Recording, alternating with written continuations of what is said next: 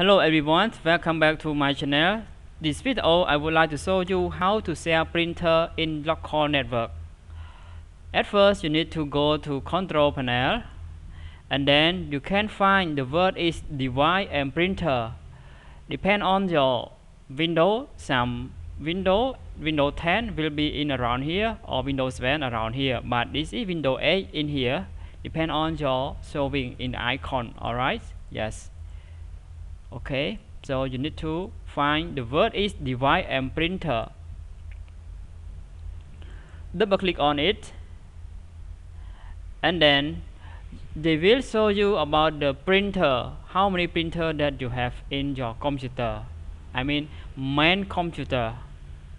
So this one it will show your printer come out. So wait a bit. Yeah, alright. So after you go to the device and printer, you can see your printer model. So I use it with EPSON L355 Series, and then I just right click on it, right?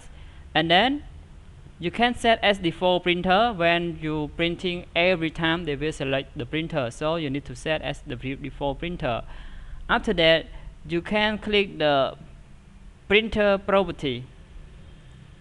Alright, printer property, and then you go to the share and then you just click share in here. Okay, click share here. You can tick here share the printer. You can rename the name for remember, or no need to rename. You can use default name of the serial number of printer.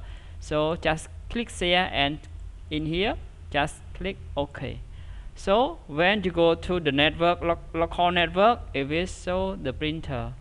Alright, thank you for watching. For simple tip for you. Bye bye, see you next time.